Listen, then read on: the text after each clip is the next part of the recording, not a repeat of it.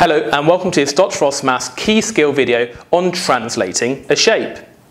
Now recall from the video on describing a translation that a translation is when the shape moves without getting bigger or smaller or flipping over or rotating. It's exactly the same shape, the same way up and the same side. It's just shifted across the coordinate axes. And just to recap how we actually describe it, we have to describe what that movement is. Now if we pick some point on the original shape, A, and then we pick the equivalent point on the resultant shape, the image, I've picked the right angle in each case, then can you see that it's moving this left and this up?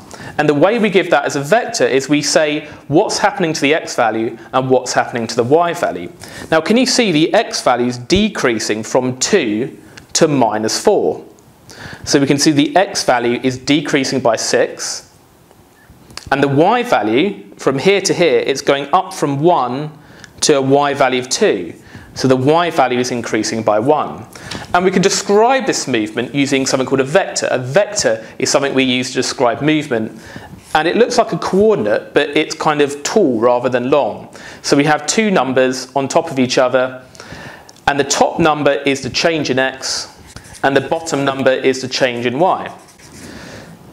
So we can see the x value is changing by -6 and the y value is changing by 1. You need to get those signs right. Now I've got a new vector here. We've got 2 minus 4, and we want to translate this shape A here. Well, if we just use this same point again where the right angle is, but it doesn't matter if you use another point, you could use the top if you wish, it's saying that the x value is changing by 2. So the x value is increasing by 2.